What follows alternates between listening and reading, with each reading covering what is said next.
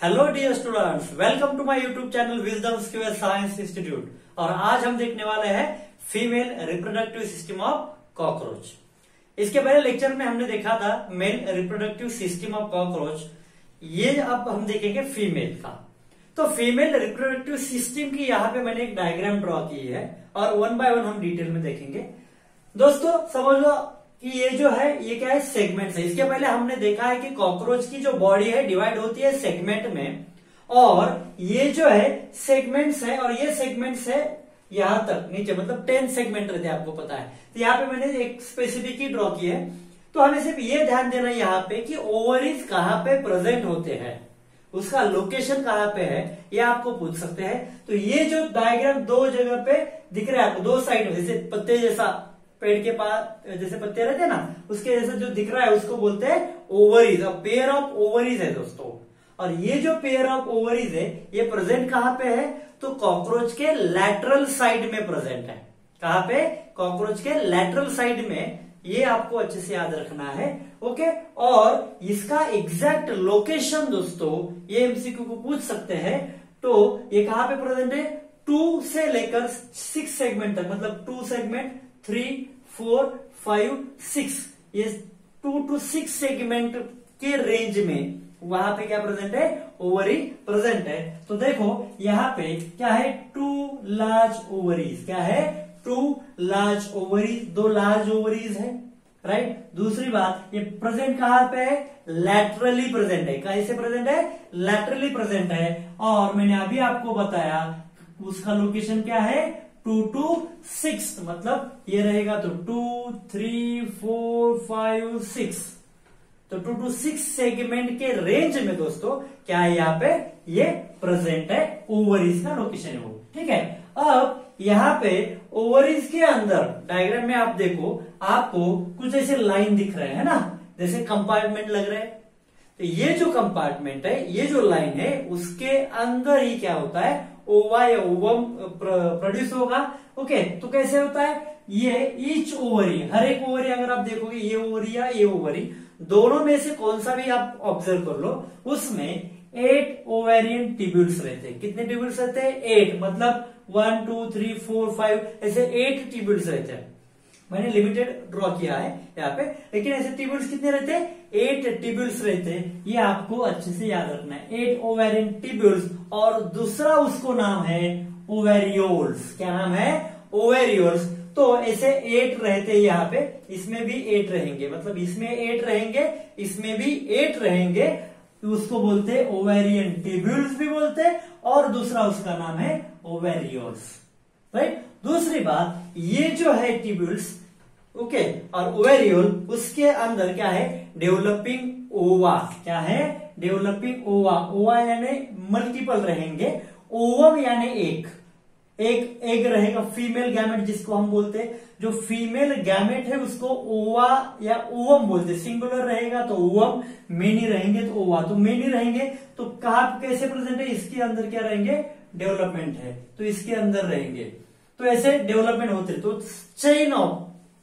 Chain बोला है ना, चेन ऑफ डेवलपिंग ओवा, मतलब ये अगर छोटे रहेंगे तो उसकी साइज, मतलब डेवलपमेंट होते बड़ा बड़ा होके साइज बढ़े, जैसे जैसे साइज रहेगी, राइट, डेवलपमेंट होगी वैसे वैसे साइज उसकी बढ़ेगी। तो इस हिसाब से क्या होंगे, इसके अंदर अरेंज होंगे। तो इसमें भी इसको क्या बोलते हैं, डेवलपिंग ओवा। ये बहुत सारे है ना, बहुत सारे मेनी है, इसकी वजह से उसको बोलते हैं ओवा। और ये ओवा प्रेजेंट कहाँ पे, ये ट्यूब्यूल में, और ओवेरियन ट्यूब्यूल जिसको बोलते हैं उसके अंदर। क्योंकि होता क्या है, ओवरी में ओवम फीमेल गैमेट प्रोड्यूस होता है, वो गैमेट रिलीज होगा या ओवा रिलीज होगा, ओके, ओवम रिलीज होगा यहाँ पे, और वो जाएगा आगे फर्टिलाइजेशन के लिए, ठीक है। तो ये 2 ओवरी है, दोनों में भी, दोनों साइड में क्या प्रोड्यूस है, ये क्या है, ओवम, और फीमेल गैमेट भी बोल सकते हैं। दूसरी बात, ये क्या होगा, ये दोनों ओवरी में से एट द टाइम, एक ही टाइम पे एक ही ओवा या एग, ओवम रिलीज होगा, राइट। तो ये राइट ओवरी ने रिलीज किया, तो next time left ovary release करेगी। तो एक टाइम पे एक ही ओवा या एग क्या होता है, रिलीज होता है। दूसरी बात, यहाँ पे ओविडक्ट आती है। तो ओविडक्ट कौन सा रीजन है, देखो दोस्तों, ये जो ओवरी है यहां तक आई, तो यहां से यहां तक ये मेन कॉमन डक्ट है ना, तो ये डक्ट है, तो या इस ओवरी की ये जो डक्ट है उसको बोलते हैं ओवरी ओविडक्ट, सॉरी उसको क्या बोलते हैं, ओविडक्ट बोलते हैं। और ये जो है इसका ये ओविडक्ट है, तो ये इसका ओविडक्ट और इसका ओविडक्ट, दोनों ओविडक्ट मिला के उसको बोलते हैं कॉमन डक्ट। डक्ट यानी ट्यूब बोलते हैं। तो ओवरी में से जो एक आएगा, जिस पाइप या जिस ट्यूब के थ्रू नीचे आएगा, उसको हम बोलते हैं ओविडक्ट। और राइट ओविडक्ट, लेफ्ट ओविडक्ट, तो वो दोनों ओविडक्ट जब ज्वाइन होते हैं, जैसे यहाँ पे ओविडक्ट ऑफ बोथ ओवरीज, दोनों ओवरी का जो है यूनाइट होके क्या बनाता है, कॉमन ओविडक्ट बनाएगा। इसको ये बोल सकते हैं, ये वाला रीजन यहां से यहां तक, ये यहां से आई, ये यहां से कनेक्ट हुई और यहां से दोनों कंबाइन हो गई और उसको बोलते हैं कॉमन ओविडक्ट। यहाँ पे नाम है क्या है, कॉमन ओविडक्ट। और दूसरा नाम है वजाइना, जैसे फीमेल रिप्रोडक्टिव ऑर्गन रहेगा, राइट। तो उसको बोलते हैं कॉमन ओविडक्ट। क्या बोलते हैं दोस्तों, कॉमन ओविडक्ट बोलते हैं ये रीजन को जब ये दोनों यूनाइट होने के बाद। ठीक है, समझ में है, ओके। दूसरा, ये जो है ओविडक्ट और जैसे वजाइना बोलते हैं, ओपन्स कहां पे होता है, into genital chamber. Genital chamber में ओपन होता है, मतलब ये जो है इसको बोलते हैं जेनाइटल चेम्बर। इसको ये जो है ना अंदर वाला रीजन, ये पर्टिकुलर, इसको बोलते हैं जेनाइटल चेम्बर, राइट। तो जहां पे क्या होगा, तो ये डेवलपमेंट होगी, एक फर्टिलाइज होने के बाद जो डेवलपमेंट रहेगी ना, तो वहां पे आगे देखेंगे हम डिटेल में। लेकिन पहले ये समझ लें क्या है जेनाइटल चेम्बर। और ये जेनाइटल चेम्बर में कौन ओपन होता है, कॉमन डक्ट, ओके, ओविडक्ट जिसको बोलते हैं, और वजाइना भी बोल सकते हैं। ठीक है, दूसरी बात, यहाँ पे एग्जैक्ट आप बीच में एक डायग्राम आपको दिख रही है, उसका एक नाम है स्पर्मेथिका। एक बीच में एक ब्लैक कलर के यहाँ पे ड्रॉ किया हुआ है, जो कॉमन डक्ट है, कॉमन ओविडक्ट है, वहां पे आपको यहाँ पे ड्रॉ किया है, तो उसका नाम क्या है, स्पर्मेथिका। नाम आपको अच्छे से याद रखना है, क्या है, स्पर्मेथिका। और ये जो स्पर्मेथिका है पेयर है, मतलब दो है। एमसीक्यू में पूछ सकते हैं कितनी स्पर्मेथिका है, पेयर ऑफ स्पर्मेथिका मतलब दो है। ये स्पर्मेथिका प्रेजेंट है। एग्जैक्ट लोकेशन यहाँ पे क्या बताया, सिक्स्थ, एमसीक्यू को पूछ सकते हैं, लोकेशन पूछ सकते हैं, कहां पे, सिक्स्थ एब्डोमिनल सेगमेंट। कॉकरोच का जो सिक्स्थ एब्डोमिनल, अभी डायग्रामेटिक में थोड़ा ऊपर नीचे हो गया है, लेकिन कहां पे प्रेजेंट है, सिक्स्थ एब्डोमिनल सेगमेंट में। ये आपको अच्छे से याद रखना है, कितना, सिक्स्थ एब्डोमिनल सेगमेंट में प्रेजेंट है। और वो भी ओपन कहां पे होता है, जेनाइटल चेम्बर में, मतलब यही चेम्बर में क्या होगा, वो ओपन होगा। ये भी जेनाइटल चेम्बर में ओपन होता है। ठीक है, समझ में आया। ये एक बार फिर से समझ लो क्या होता है। यहाँ पे ये ओवरीज है, दो ओवरीज है, राइट, लार्ज ओवरीज है, दो लैटरल साइड में प्रेजेंट है, लोकेशन 2 to 6 एब्डोमिनल सेगमेंट के रीजन में प्रेजेंट है। ये ओवरी के अंदर क्या है, डेवलपिंग ओवा है, चेन ऑफ डेवलपिंग ओवा बोल सकते हैं आप, ओके। ये में उसके बाद यहाँ पे ओविडक्ट है, ओविडक्ट मतलब दोनों की ओविडक्ट, डक्ट यानी ट्यूब जो कनेक्ट होती है उसको बोलते हैं कॉमन ओविडक्ट, और वजाइना बोल सकते हैं। दूसरी बात, इसके अंदर ये जो एक पार्ट है उसको बोलते हैं स्पर्मेथिका। इसको बोलते हैं कि स्पर्म स्टोरेज के लिए भी इसका यूज होता है, हेल्प होता है, ठीक है। और ये ओपन कहां पे होता है, जेनाइटल चेम्बर में। तो ये भी जेनाइटल चेम्बर में, दोनों भी जेनाइटल चेम्बर में ओपन होते हैं, ठीक है। दूसरी बात, यहाँ पे आपको एक ब्लू कलर की कुछ तो ऐसे पार्ट्स दिख रहा है, राइट, दो साइड में है ना, तो उसको एक नाम है, क्या नाम है दोस्तों, कोलैटरल ग्लैंड। क्या नाम है, कोलैटरल ग्लैंड। और ये जो कोलैटरल ग्लैंड क्या करती है, कुछ ऐसा सिक्रेशन करती है जो एक जहां पे फर्टिलाइज होकर जो स्पर्मेथिका या ऊथिका बनता है, सॉरी क्या बनता है ऊथिका। तो ऊथिका को कवरिंग करने के लिए जो कंपोनेंट चाहिए उसको प्रोड्यूस करने का काम कौन करती है, कोलैटरल ग्लैंड करती है, ठीक है। दूसरी बात, यहाँ पे देखो ये जो है ये गोनोपोफाइसिस है। जैसे हमने मेल में देखा था, मेल गोनोपोफाइसिस जो कवरिंग रहेगा, जो फैलोमियर भी बोलते हैं, तो वैसे गोनोपोफाइसिस यहाँ पे भी प्रेजेंट है। और ये जेनाइटल चेम्बर का रीजन है, दूसरा इसको वेस्टिबुलम, और दोनों को इसको मिला के बोलते हैं जेनाइटल पाउच। क्या बोलते हैं, जेनाइटल पाउच, ठीक है। यहां तक समझ में आया दोस्तों, कंफर्म समझ में आया, ओके। तो दूसरी बात, यहाँ पे आपको अच्छे से क्या करना है, याद रखना है। तो दूसरी बात, यहाँ पे एक फर्टिलाइज होने के बाद क्या होता है, समझ लो। ये जो है यहाँ पे मेल और फीमेल में कॉपुलेशन हुआ, राइट, स्पर्म जो है इंसर्ट हो गए फीमेल जेनिटल ट्रैक्ट में। उसके बाद क्या होता है, फीमेल का जो ओवम या एग रहेगा उसको क्या होगा, फर्टिलाइजेशन होगा। तो फर्टिलाइजेशन के होने के बाद क्या होता है, जाइगोट वगैरह वो तो फॉर्म हो गए। तो यहाँ पे क्या होता है ये हम देखेंगे डिटेल में, तो समझ लो। अब एग क्या हो गए, फर्टिलाइज हो गए, एग फर्टिलाइज हो गए। फर्टिलाइज एग जो है क्या होते हैं, उसको पैकिंग किया जाता है, या पर्टिकुलर एक चेम्बर टाइप रहता है, पाउच लाइक स्ट्रक्चर रहता है, उसके अंदर उसको अरेंज किया होता है, उसको बोलते हैं एनकेस्ड। एनकेस्ड मतलब अंदर डालते हैं या उसको रखते हैं, पैक करते हैं, कहाँ पे, इन कैप्सूल में, जैसे कैप्सूल लाइक स्ट्रक्चर, उसके अंदर एनकेस करते हैं या अरेंज करते हैं, रखते हैं, उसको बोलते हैं ऊथिका। क्या बोलते हैं, ऊथिका। ये आपको अच्छे से याद रखना है, क्या, ऊथिका। तो ऊथिका क्या है ये भी मैं आपको बताऊंगा, पहले अच्छे से समझ लो।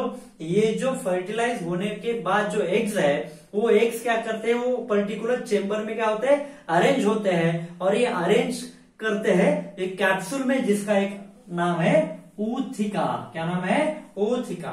ओके, और ये ऊथिके ही बोल सकते हैं। ऊथिका जो है सिंगल रहेगा तो ऊथिका, और ऊथिके मतलब मल्टीपल रहेंगे।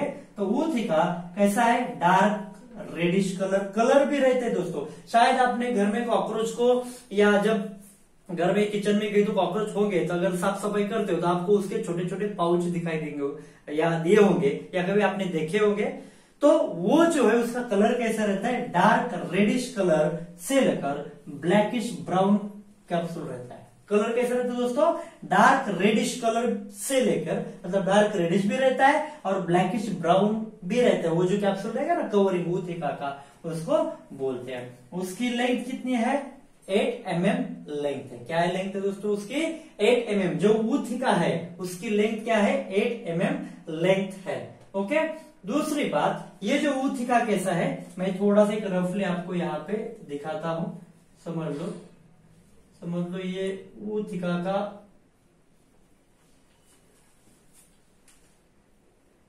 ये चेम्बर है, और ये जो ऊथिका है, राइट, ब्राउन ब्लैकिश रहेगा। तो इसके अंदर क्या रहेंगे, ऐसे क्या रहेंगे, एग्स अरेंज रहेंगे, इसके अंदर अरेंज रहेंगे, ऐसे जो एग्स है ना इसके अंदर अरेंज रहेंगे। और ये जो ऊथिका है वो कंप्लीटली क्या करेगा, कॉकरोच, देखो फर्टिलाइजेशन हुआ है, वो एग को क्या करता है, एक जैसे हम समझ लो पैकिंग किया, एक कोई तो भी पाउच रहेगा तो पाउच के अंदर उसको क्या किया, अरेंज किया, राइट। उसको ऐसे अरेंज करने के बाद वो क्या करेगा, अब उसको एक स्पेसिफिक पर्टिकुलर प्लेस में रखेगा। अब क्यों रखेगा, क्योंकि उसको उसकी डेवलपमेंट करनी है, या जो भी रहेगा तो जो निम्फल कॉकरोच रहेंगे उसके ऑफस्प्रिंग रहेंगे, उसको प्रोड्यूस करना है, तो उसकी डेवलपमेंट करानी है। तो उसको क्या रहेगा, तो सुटेबल क्या लगना है, जरूरत है, स्पेस है, राइट। और वो सुटेबल स्पेस कहाँ पे वो क्या रिलीज करेगा, तो वो ऊथिका कॉकरोच क्या करेगा, ड्रॉप करेगा या डाल देगा या रिलीज करेगा। कहाँ पे रिलीज करेगा दोस्तों, कहाँ पे, तो आपको ये अच्छे से याद रखना है, कहाँ पे रिलीज करेगा, कहाँ पे रिलीज करेगा, तो पर्टिकुलर प्लेस रहेगा। यहाँ पे देखो ऊथिका ड्रॉप करता है या ग्लूड करता है, ग्लूड किया ने वो वहां पे पर्टिकुलर प्लेस को चिपकाता है, ये सुटेबल सरफेस पे जहां पे क्रैक रहेगा, जैसे हमारा कोई टेबल रहेगा या किचन के बाजू में कोई भी स्पेस, छोटा भी स्पेस रहेगा या मॉइस्चर इन्वायरमेंट, और उसको फूड जहां पे मिलेगा वो पर्टिकुलर प्लेस में वो क्या करेगा, रिलीज करेगा। जैसे ह्यूमिडिटी ज्यादा रहेगी और नियर द फूड सोर्स, खाने को उसको जहां पे मिलेगा उस वहां पे क्या करेगा, वो ऊथिका को रिलीज करेगा, ताकि वो जो डेवलपमेंट होने के बाद उसका जो ऑफस्प्रिंग रहेगा, निम्फल कॉकरोच रहेगा, उसको क्या फूड मिले या उसको प्रॉपर कंडीशन मिले। ठीक है, दूसरी बात आपको एक पॉइंट अच्छे से याद रखना है जो एमसीक्यू को आपको पूछ सकते हैं, वो है ऑन एन एवरेज, अगर कोई फीमेल कॉकरोच है उसका एवरेज हम देखते हैं तो फीमेल कॉकरोच प्रोड्यूस करती है 9 to 10 ऊथिका। समझ लो ये है ना, ये एक ऊथिका है, कितना है, एक का डायग्राम मैंने ड्रॉ किया है। अब कितने प्रोड्यूस करता है, 9 to 10 ऊथिका एक फीमेल कॉकरोच प्रोड्यूस करती है।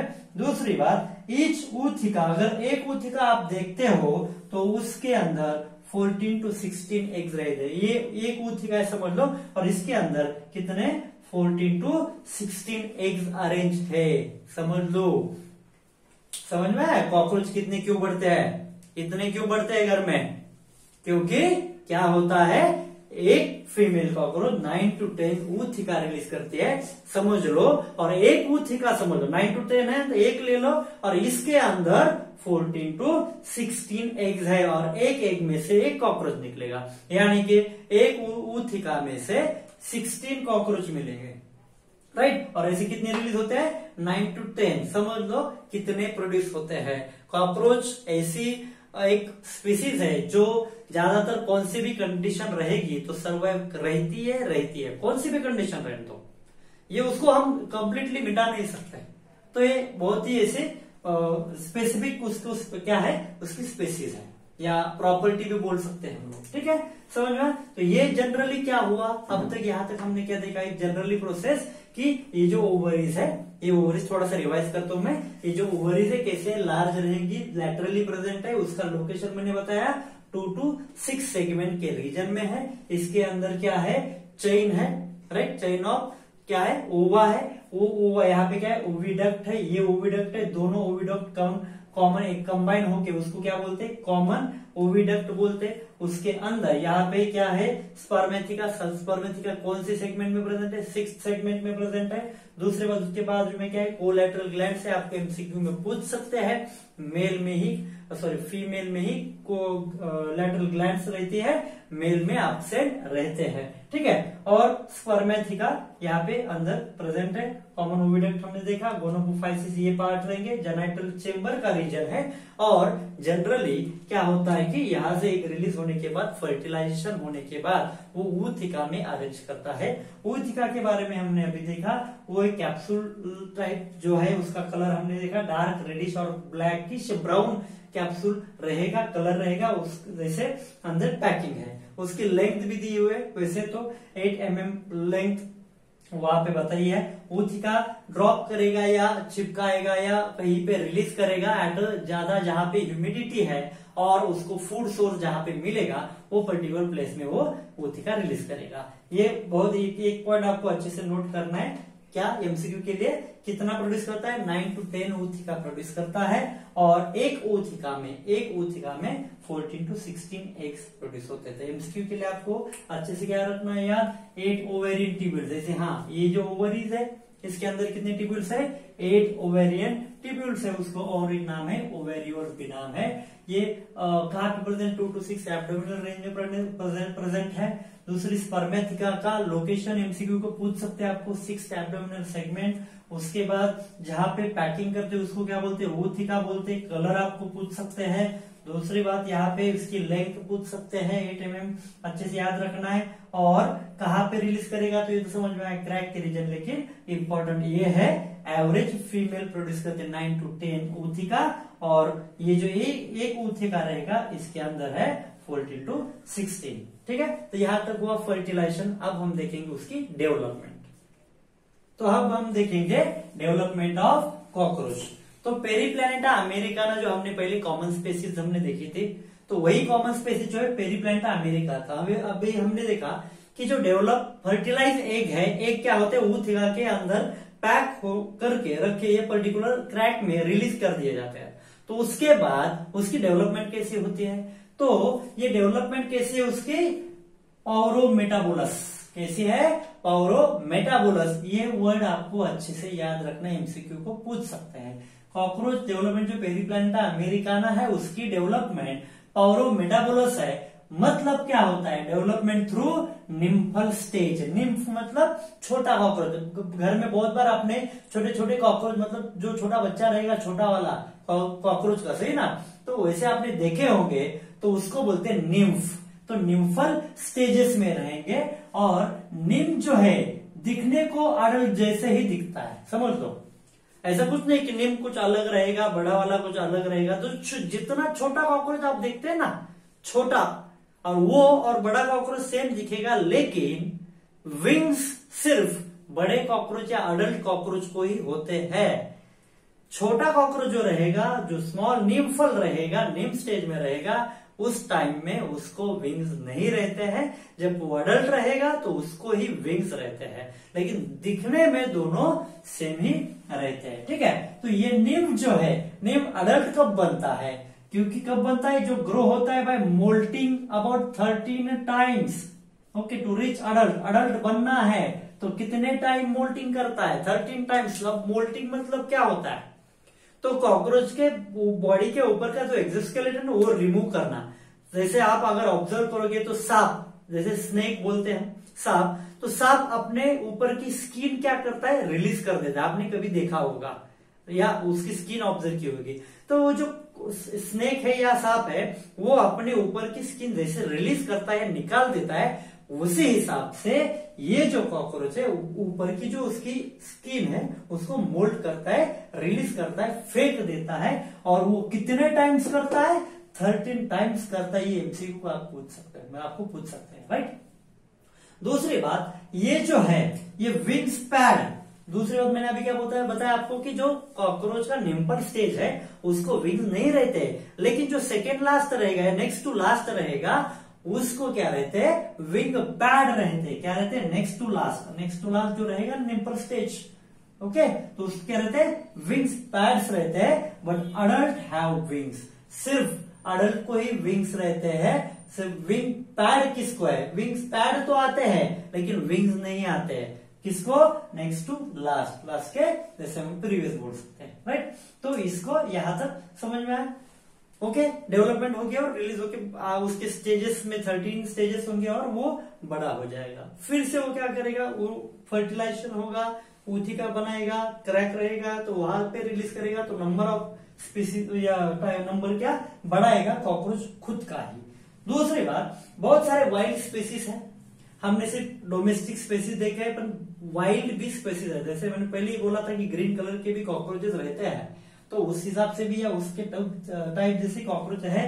और दे आर सीरियस पेस्ट, वो तो पता है आपको, क्योंकि घर में बहुत सारी बीमारियां जो है यही तो क्रिएट करते हैं, या जिसकी वजह से ये रिस्पॉन्सिबल है। ये हमारे फूड को क्या करते हैं? डिस्ट्रॉय करते हैं।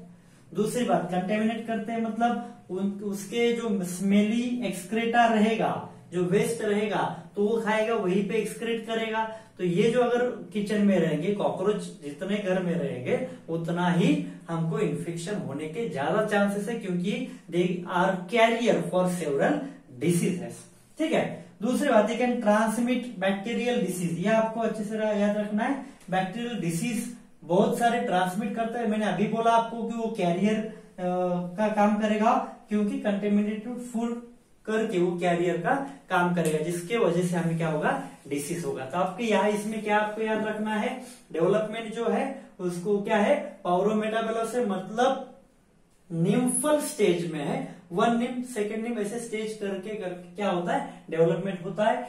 निम्फ और अडल्ट दिखने में सेम ही रहते, लेकिन साइज जो है उसका छोटा है बड़ा रहता है। जब बड़ा अडल्ट रहेगा तो बड़ी साइज रहेगी। निम्फ ग्रो जो होता है वो मोल्टिंग करता है। मोल्टिंग मैंने अभी बताया, स्किन का ऊपर का जो पार्ट रहेगा उसको एलिमिनेट करेगा, तो 13 टाइम्स करता है उसको, जब क्या बड़ा बनना है या अडल्ट बनना है, राइट। दूसरी बात, wings pad next to last जो रहेगा उसको ही विंग्स पैड है, लेकिन विंग्स किसको आते हैं? अडल्ट को ही आते हैं। बाकी तो ये तो आपको पता ही होगा कि डिस्ट्रॉय करते हैं बहुत सारे हमारे मतलब फूड को और कंटेमिनेट करते, तो ये रिस्पॉन्सिबल है दोस्तों। ठीक है, तो यहां तक हमने देखा female reproductive system of cockroach. तो ये वीडियो आपको कैसे लगा आप, और इसके ये टॉपिक यहां पे खत्म होता है। तो अगर जितने भी हमने अभी तक टॉपिक या पॉइंट्स देखे हैं, अगर उसमें कुछ आपको डाउट होता है तो आप मुझे पूछ सकते हो। ठीक है, अगर ये वीडियो आपको अच्छी लगे तो हमारे वीडियो को लाइक करो, सब्सक्राइब करो और शेयर करते रहो। Thank you.